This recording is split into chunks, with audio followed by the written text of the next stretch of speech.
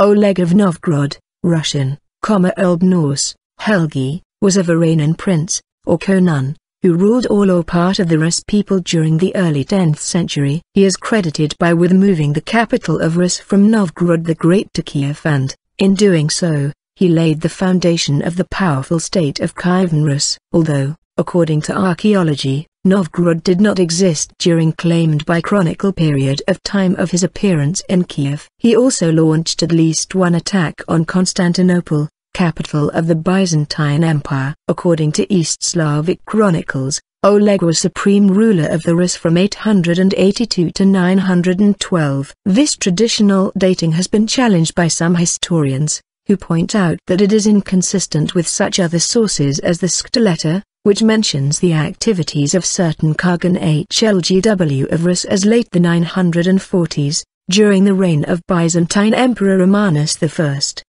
The nature of Oleg's relationship with the Rurikid ruling family of the Rus, and specifically with his successor Igor of Kiev, is a matter of much controversy among historians. According to the primary chronicle, Oleg was a relative, likely brother-in-law, of the first ruler, Rurikid, and was entrusted by Rurikid to take care of both his kingdom and his young son Igor. Oleg gradually took control of the Dnieper cities, captured Kiev, previously held by the Varangian warlords, Rurikid and finally moved his capital from Novgorod there.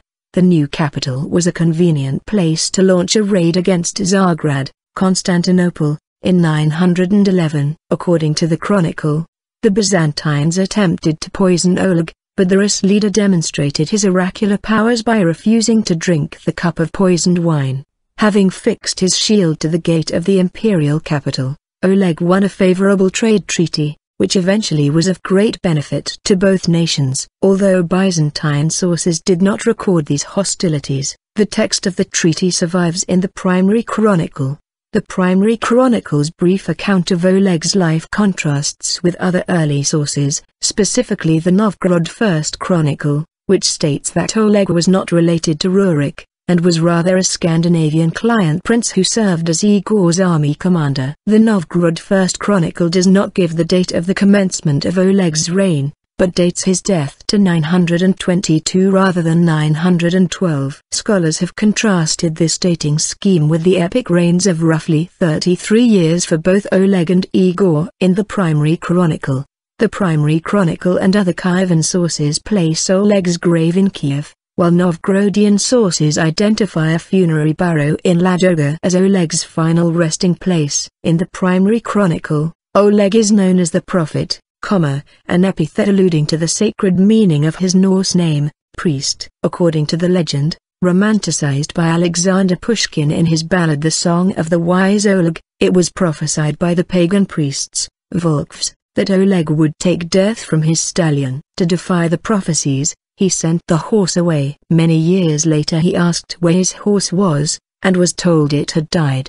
He asked to see the remains and was taken to the place where the bones lay. When he touched the horse's skull with his boot, a snake slithered from the skull and bit him. Oleg died, thus fulfilling the prophecy. In Scandinavian traditions, this legend lived on in the saga of Novgorod. Oleg of the Schechter Letter. According to the primary chronicle, Oleg died in 912 and his successor, Igor of Kiev, ruled from then until his assassination in 945. The Schechter Letter, a document written by a Jewish Khazar, a contemporary of Romanus I News, describes the activities of a Rus warlord named HLGW, Hebrew, usually transcribed as Helgi. For years many scholars disregarded or discounted the Schechter Letter account, which referred to Helgi, often interpreted as Oleg, as late as the 940s. Recently, however, scholars such as David Christian and Konstantin Kievan have suggested that the Schechter Letter's account is corroborated by various other Russian chronicles, and suggests a struggle within the early Rus polity between factions loyal to Oleg and to the Rurikid Igor, a struggle that Oleg ultimately lost. Kievan posited that the early chronology of the Rus had to be redetermined in light of these sources. Among Kievan's beliefs and those of others who have analyzed these sources are that the Khazars did not lose Kiev until the early 10th century, rather than 882, the traditional date. that Igor was not Rurik's son but rather a more distant descendant, and that Oleg did not immediately follow Rurik, but rather that there is a lost generation between the legendary Varangian lord and his documented successors. Of particular interest is the fact that the Schechter Letter account of Oleg's death, namely, that he fled to and raided Frs, tentatively identified with Persia, and was slain there, bears remarkable parallels to the account of Arab historians such as Ibn Miskawayh, who described a similar attack on the Muslim state of Iran in the year 944-5. In contrast to Kievan's version,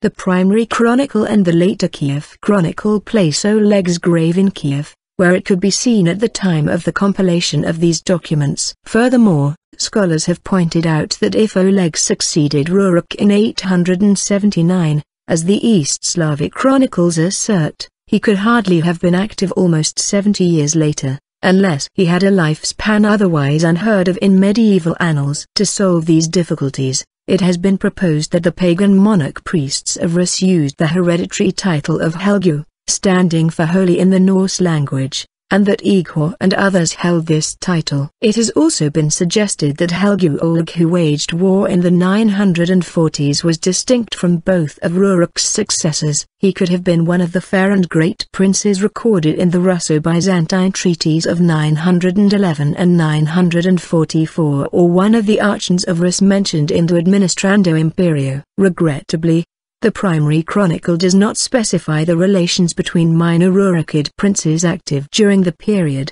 although the names Rurik, Oleg, and Igor were recorded among the late 10th century and 11th century Rurikids. George Ivanadsky even identified the Oleg of the Schechter Letter with Igor's otherwise anonymous eldest son, whose widow Pradeslava is mentioned in the Russo-Byzantine Treaty of 944. Alternatively, V.